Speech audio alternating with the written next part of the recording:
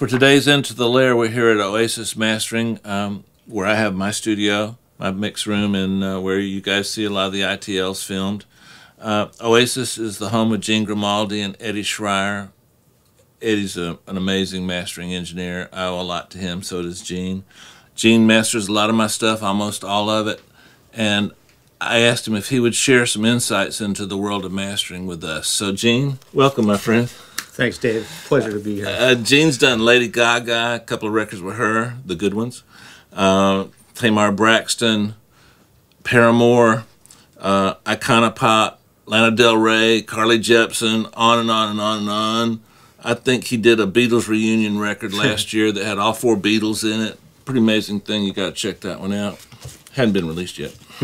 Gene, I haven't seen you since about 10 minutes ago. That's right. We're right down the hall. Yeah. If you leave Gene's room and go 40 feet, my room's on the left, and very similar to Gene's room. Although I think Gene's is a little better, but it should be. He's got more skill than I do. I don't disturb you too much, do you? You know what you do sometimes? Yeah. You rock it pretty loud in here, Gene. Every once in a while. That's those subs, right? Yeah. Man, we got. Well, you have them too. I do. Do I bother you? Not really. Okay, good. I have it turned up a little bit. If you could get every mixer to do one thing in terms of their end of the process, what would that be? You know, mix at 24-bit. This way, you know, you're not compromising the audio quality in any aspects. You know, you're delivering as high as possible. So you really love me because I give you 32 float. There you go. That's better, right? Yeah. Yes. He gets it. Got to keep my mastering engineer happy, and you should too. Would it be an accurate statement to say that when I'm mixing and using my skill set differently than you are, because I'm kind of focusing on combining individual elements, but what you receive is a 2-track mix, and you're looking at more of an overview concept. I'm kind of stuck with 2 tracks. And in mastering, stuck is a good word when I give you something.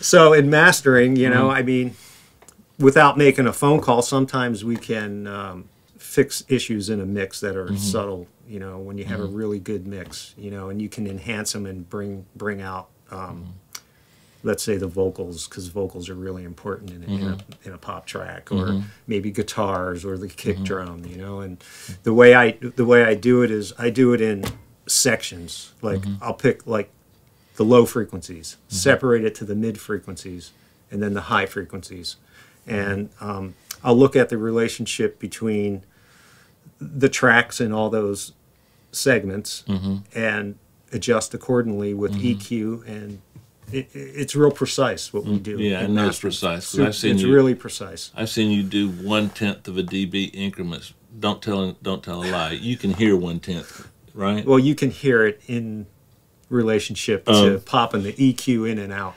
I'm lucky on a good day if I can hear 3 dB. But so this balance that you're trying to do are like basically basically we use the same tools. Like we were kidding earlier, we make things lighter. What does Craig say? Louder, darker, brighter, duller, and so you do this with EQ and compression, right? Yeah, those are your basic tools. And gain. And how does that differ when I'm using those tools? I tend to think of the individual components, but let's say I bring you a mix and the vocal's not loud enough. Describe philosophically. The process. You would isolate the frequencies that the vocal occupies? Totally. It's like, it's usually, you know, it's going to be the mid band. So think, you know, 1K, 2K, 3K, you know, 4K, that kind of thing. So, and, you know, going to take a stab there, you know, with some EQ, and either raise it or lower it if it's a little too loud, or use multi-band compression. You know, it comes from just listening to lots and lots of music, you know, and know what it sounds like. Ain't that the truth? Yeah. At the end of the day, we're just selling our taste, aren't we? Yeah. So one of the things I like about what you do that I think distinguishes you as one of the top guys is you do have taste, and you're not trying to create a technical masterpiece. You're trying to create an emotional masterpiece with feeling and something that the end listener and user is going to relate to. And that's one of the reasons I come to you so often.